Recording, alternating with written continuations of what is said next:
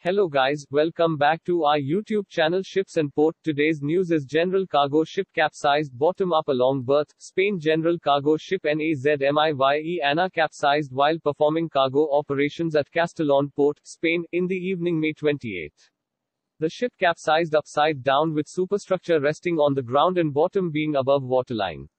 Crew are missing, search is underway, most probably they've been trapped inside. The ship arrived at Castellón on May 27 from Barcelona. General cargo ship NAZMIYE Anna, IMO 8516598, DWT 2086, built 1985, flag Panama. If you like this video, do share and subscribe to our YouTube channel. Thank you.